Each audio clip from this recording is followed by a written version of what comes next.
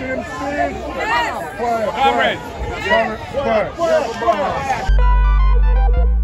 I don't have a microphone, but I'd like to finish my speech. I'm very near the end. So, I hope somebody will film this. And I hope that you'll be able to hear what I say. We have any media here?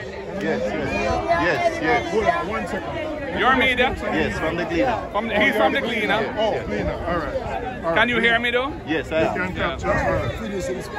The point I was making when the Prime Minister chose to walk out and was left the Parliament without a quorum. I think it's the first time this has ever happened in independent Jamaica, that in a budget speech, the opposition has been denied the opportunity to finish their presentation. And here I am assembled on Duke Street. I was near the end anyway, but there were some important points that needed to be made. And I'm going to continue.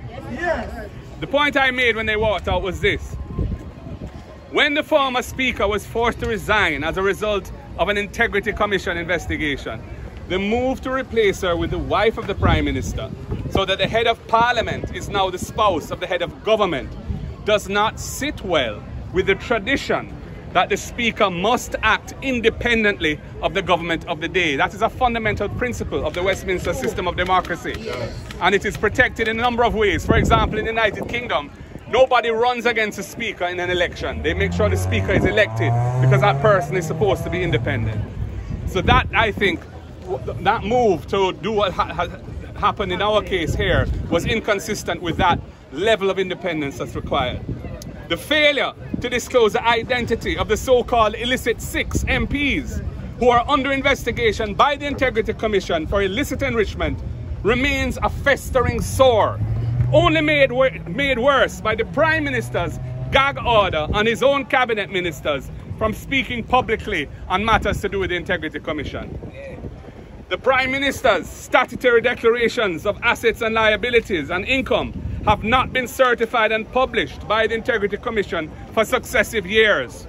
It is untenable for the head of government of Jamaica not to be in good standing with the country's Integrity Commission for a prolonged period. All I can say to him, and I would have said it to him if we were still in the House, all I can say, if I were in your position, I would take with myself and hand over to someone else who is not compromised.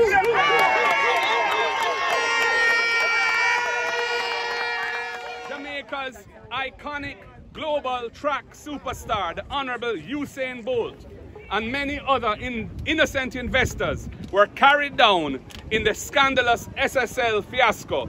And we can't hear anything about charges being brought against the culprits. I have been told that the DPP's office is dragging their feet when there are a number of people that the Financial Investigations Division are seeking to bring charges against. In fact, in August last year, the Gleaner carried a report that from the FID that there were several persons that they were intending to move against with charges. That report is no longer on the Gleaner website, but I am told that the DPP's office is dragging their feet on this. The Kroll forensic report, which has cost taxpayers millions of dollars, was delivered to the government months ago. It must be released to the public so we can see what the findings are. Jamaica will not accept a cover-up of this shameful debacle, which has tainted our country's reputation as a safe and well-regulated place for Jamaicans at home and abroad to save and invest. In fact, a commission of inquiry into this SSL scandal will be needed. Jamaica is crying out for change in this area. This is why I have identified an entire cluster of portfolios within our own governance structure to address the now desperate area of transparent and accountable governance. We must translate good governance principles into tangible action that restores trust and confidence in our leaders and preserves our cherished freedoms and democratic way of life. Change means no more hiding of the truth from Jamaicans. Change means no more deception in official public communication. Change means putting transparency and communication at the heart of good governance. It affirms that respect is due to those who elect governments and pay taxes. That's why we will implement a comprehensive strategy centered around engagement and accessibility. Our aim is to ensure that every voice is heard, to bridge the gap between leadership and the people. This means holding town hall meetings, physical and virtual, to give every citizen a voice in the decision-making process. It means conducting community walks, listening to the concerns of our constituents, and working together to find solutions. It means providing regular progress reports on projects and programs and keeping the public informed and involved every step of the way. Change means practicing accountability as a central principle of good governance. That's why, after the terrible incident of the woman being beaten in public with a stool, I tabled an impeachment bill in the House of Representatives in 2021 to provide a mechanism to hold to account any parliamentarian whose egregious conduct brings his or her office into disrepute. Despite this having been a manifesto promise of this JLP government from the 2016 general elections, my impeachment bill has not been allowed to go forward to a joint select committee for wide stakeholder consultation and then be passed into law. They don't believe in accountability. When I entered the political arena, there were some entrenched ways of doing things. Making change happen requires a fresh approach. Things will be very different under my watch, because I will tolerate none of it. The last PNP administration put local government in the Constitution.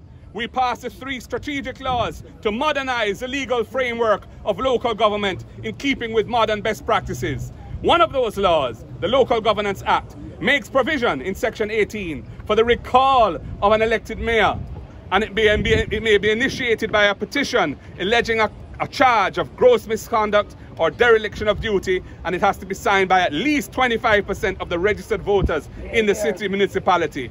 The next PNP government will institute a fair and balanced recall system for elected officials, both at the local government and parliamentary level, to deepen accountability and empower the voters with recourse where they are badly let down by whoever they elect to parliament.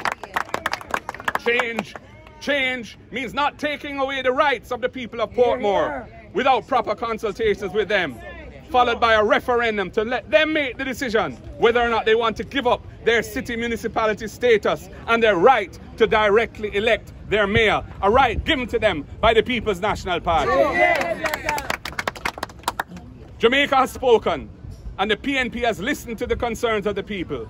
We are offering solutions based on thorough research and consultation with our stakeholders. We will embark on this journey together with the people towards a future where opportunity for advancement is not a privilege, but a right for all.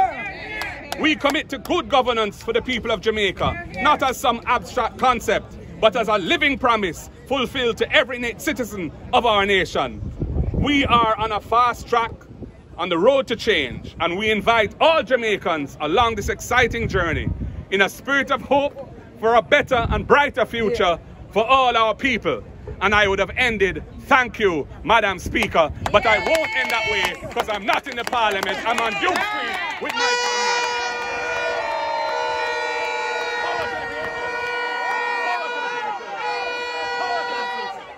trumpet has sounded, my countrymen all. Awake from your slumber and answer the call. The torch has been lighted, the dawn is at hand.